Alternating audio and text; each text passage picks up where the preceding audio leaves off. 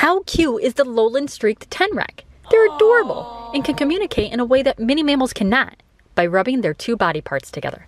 Actually, between their bumblebee-looking colors and communication skills, you might think they're similar to an insect.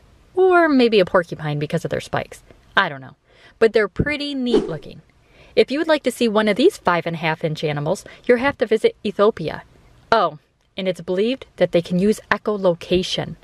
Although it hasn't been proven. Say what?